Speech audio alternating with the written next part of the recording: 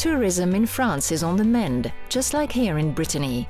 After a sharp decline in 2016, the first quarter of 2017 consolidated France's spot as a leading destination with an increase of almost 10% over the past year.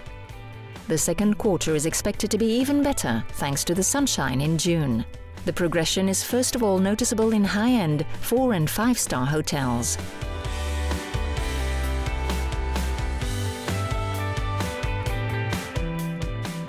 Air traffic at French airports is a good indicator of the evolution of tourist numbers by area of the world. From the beginning of 2017, travelers from the Middle East grew by 16% compared to 2016, Europe by 10% and Asia by 5%.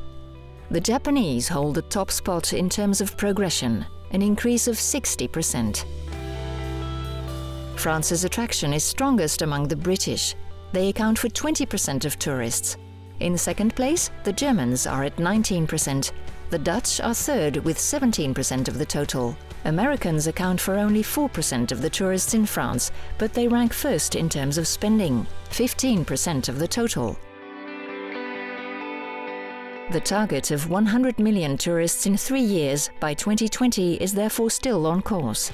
A gain of 17 million tourists compared to 2016 is considered to be achievable. Note that the ancient capital of France is the #1 attraction for tourists. Here in Brest, in Brittany, the Chateau, the military fortress that has been standing for over 17 centuries facing the biggest harbour in the world, is a reference site for tourists. In France, of the top 10 destinations of foreigners, 7 are historical sites.